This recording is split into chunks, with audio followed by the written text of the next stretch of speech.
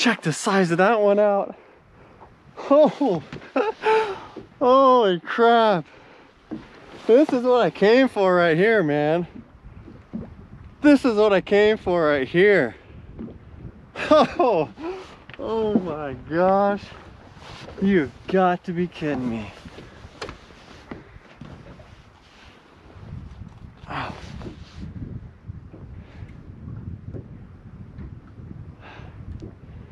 $6.10.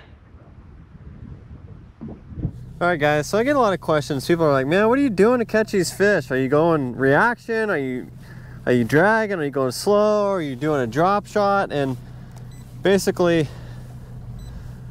there's lots of different ways to catch these fish.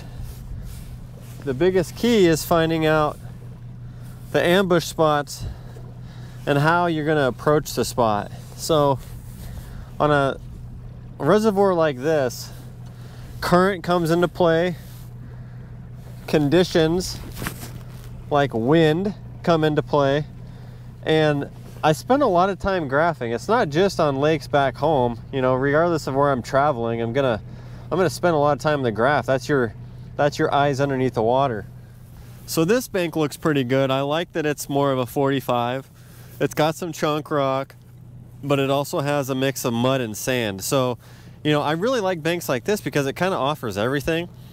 The issue with this is that, you know, if you're not seeing bait fish and you're not seeing other forms of life, chances are it's probably not going to hold many big fish. You might get those 1 to 2 pound fish, and, you know, if there's any doubt in your mind, obviously you're going to stop and fish this, right? Like if it looks really good to you. I did see a school of bait fish back here. I'm going to go to my down scan or my 2D sonar. I'm going to mark them, and then obviously I'm trusting my graph for those bait fish, so I want to turn around and hit that spot. I think what a lot of people don't understand is that, you know, your sonar certainly makes these bait fish move. You go over it, they hear it, they feel it, and a lot of times that can actually change the way that those fish are sitting. So just because you see them on your graph, you mark them, you turn around, doesn't mean they're going to necessarily sit there. On this particular body of water, I've noticed that they move a lot, you know, and that's something else I want to really kind of address, because I kind of fell into that trap. You know, I fell into that trap of, well, hey, I should catch them here in winter and I can catch them year after year after year. And you know what? That's proven not true. And I think a lot of people tend to fall into that trap of, well, this pattern should work. They should be doing this. You know what? Fish don't care. Fish don't catch feelings. Fish don't care. All they have to do is survive. So if that's eating, or if that's, you know, taking cover around stumps in a place like this or whatever, all they have to do is survive. We make up stories, we make up lots of things in our head about what we should do to catch bass. And don't get me wrong, I do the same thing, but in wintertime you really have to get back to the basics, which is you have graphs on your boat, so use them. You have, you know, a mix of finesse and swim baits and reaction baits, use them all. Get back to the basics. Try not to let, you know, preconceived notions run your day. It's not easy to spend time in the driver's seat on a lake like this knowing that there's state records in here. So it's really hard to sit on your graph because you want to be fishing. The only way you can catch a state record is if you're fishing for them, right? But there's so much water and there's so much opportunity that it's overwhelming. And so that's what I'm talking about, getting back to the basics. It's spending time with your graph, and it doesn't matter what company you use. It's just spending time with and understanding what you're looking at. I've spent a lot of time on these Lorantas. It would be hard for me to change manufacturers at this point because I am so used to, you know, my understanding and expectations of these graphs. Not that the other ones aren't great, man. I love the look of Garmin. You know, Panoptix looks amazing. You know, Hummingbird's got some great imaging as well. And so I think the cool thing is no matter what you have right now, you can put that to use. You can make that work for you. Because I really look at graphs like an investment. And what I mean by that is some people save their money in a bank account. Let's just say a savings account. Other people invest it. Other people, you know, either they do it themselves, or they might have an investor, or they might use a, you know, a particular company. That money is working for them. You know, you have to make your graphs work for you. If they're just sitting on the boat and they're just sitting there and you don't ever use them, but, you know, besides water temp and depth, and you've got, you know, structure scan, or you've got side imaging, you've got down imaging, maybe you've got, you know, all these fancy new stuff that I don't have, Panoptics, you know, Humminbird 360. If you have those features and you're not using them, you're doing yourself a disservice. Absolutely. All right, so that bait school is gone.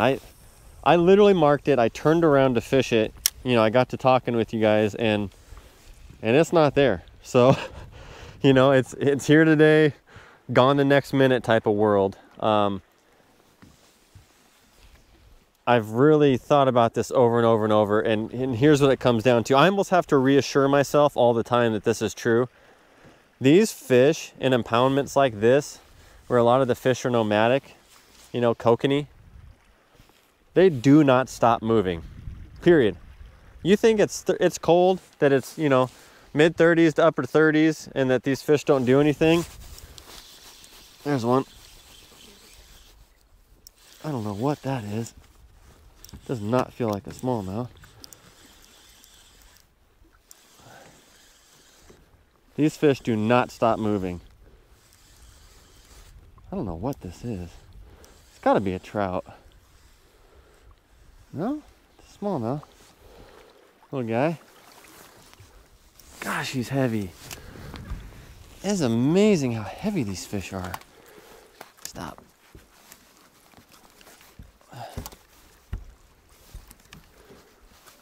Okay, dude. You want to stop for a second? And it just fell right out.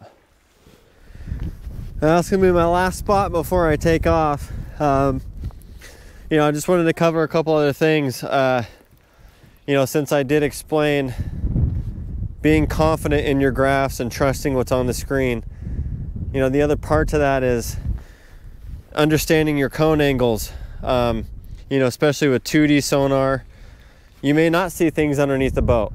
You know what I'm saying? The fish might not necessarily be right under you. So having some, you know, having some casts around the boat too, not just underneath of you, would be a really, really good idea.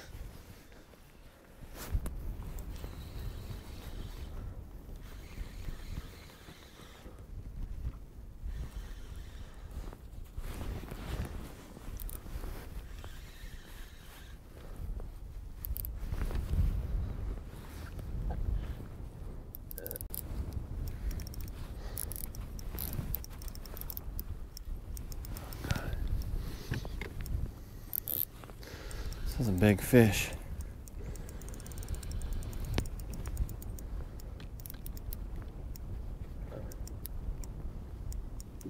This is a big fish. Oh my gosh. This is a giant. I don't know how big this fish is.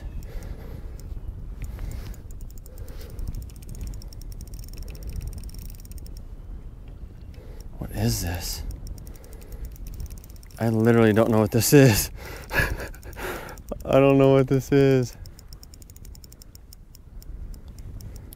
There's no way this is a smallmouth.